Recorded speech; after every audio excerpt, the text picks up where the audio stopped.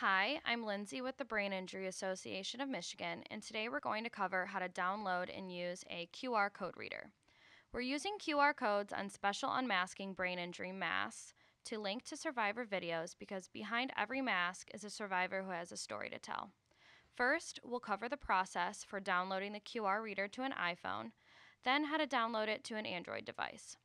For those of you using an Android device, click the link below and skip ahead. Lastly, we'll cover how to use a QR reader. All right, let's get started. Step 1, open the App Store. Step 2, search for Scans QR code reader, which we've already done here, and this is what you should see in the search results. Step 3, download the app.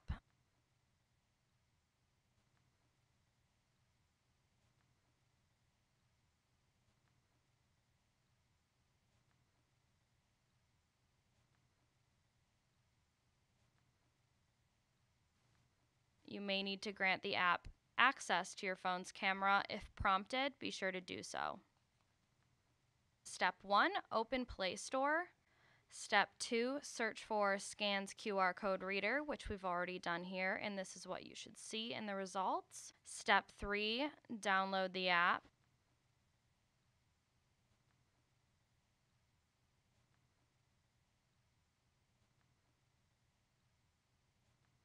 You may need to grant the app access to your phone's camera. If prompted, be sure to do so. Using the QR code is very easy. Simply open QR Reader app and point your camera at the QR code. You'll know the QR code was scanned when your phone vibrates and/or beeps. If prompted, allow the app to open the link. This is definitely true for Android users. For iPhones, the default setting is to simply open the video. With your QR code reader app, you can see the survivor behind every mask and hear their story of survivorhood. Thanks for watching, and be sure to check out all of our Unmasking Brain Injury 2.0 videos while at the 2018 Fall Conference.